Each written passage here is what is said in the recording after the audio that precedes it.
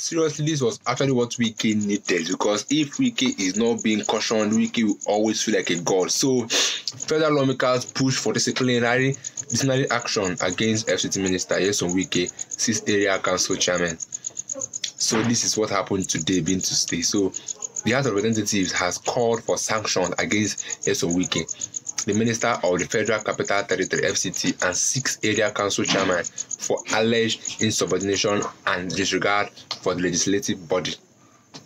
The new agencies of Nigeria NAN report that Ikone Fani, a member of the House of Committee on FCT area councils and ancillary matters, made the demand during the committee's meeting in Abuja on Tuesday.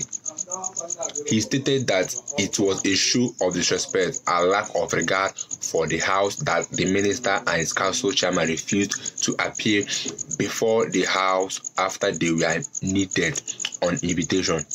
That means they invited Wike and then he didn't come, because why? He always feel like a god. He said, why must we invite someone here and they are giving us the date they will appear? You could imagine the audacity. What about the risk people took to be there? We should not be seen pleading for them to appear before us. My own decision is that they should be the one to look for us. If we don't stop this arrogance, it will not stop. That issue, that is the main thing. If you don't stop this wicked arrogance, it will never stop. It will keep going and causing harm to people. Imagine how disrespectful it is to be disrespecting your fellow leader in a public space. That shows that at least it's good that they've called him to order. Henceforth, we will not approve anything for both the minister and the area council chairman, and as a matter of fact, we will tell the president to remove Wike as the FCT minister if the president will listen to this and remove Wike, because Wike has caused more damage than good. I hereby move as a motion to bring this to the floor of the House for them to come and explain why they are not honoring our invitation, he said. Frederick Agbeli, the chairman of the committee, said he viewed the action of the minister and the council chairman as a breach of their constitutional responsibilities and a disservice to the people they serve. The committee's oversight function is essential. The committee's oversight function is essential to ensuring accountability and good governance, and this refusal to honor our invitation undermines these efforts. He said that the 6th Area Council Chairman has not flagged off, completed or inaugurated any project in the Area Council, unlike the minister. This is appalling constitution, the huge monthly allocation running into billions of naira to each of the 6 area councils in the last 1 year and beyond.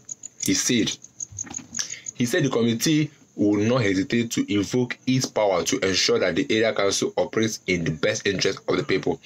Also speaking, Rep. Adesola Adebayo, APC, Lagos, a member of the committee, said the function to oversee the activities of the council area resides in the House. He said, as former council chairman of Apapa local government in Lagos, the chairman should know that they are extensions of the state house.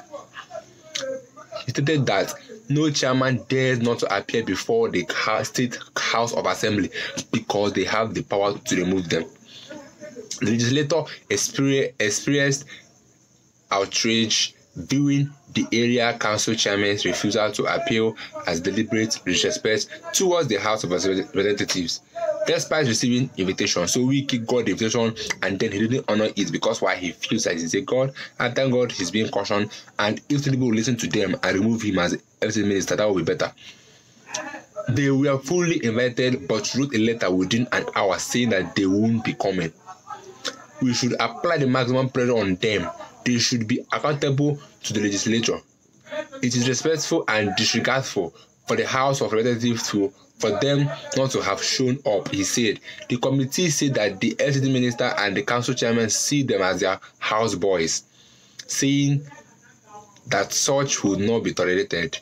However, Narudin Abbas, PDP in Oyo, suggested that the minister of the council should be given the last chance. Let's communicate with them again. If they fail to appear again, then we should sanction them. A federal lawmaker, Sada Soli, APC in Katsina, however, asked that the member be broken into a closed section to discuss further. You can imagine the level of disrespect that Wike brings to the house, because while he feels that he's the FCT minister, he has power to do anything he wants. And I think this is the way to go. Let them recall Wike and sanction him. If you remove him as the FCT minister, they should, so that his ego will come down, because Wike has this high ego that he destroys people. You can imagine what he told to a senator, that she should not bother running again in election, which means that he feels that he owns Abuja, that she should not run, that he will make sure that she fails the election and she doesn't win. These are the things Wike is coming out to say in the public space, disgracing others. And now they've called him in a meeting. He felt that it was not necessary to appear 1 hour before the time. You write a letter to them that you won't be coming. That is so disrespectful and also disregardful.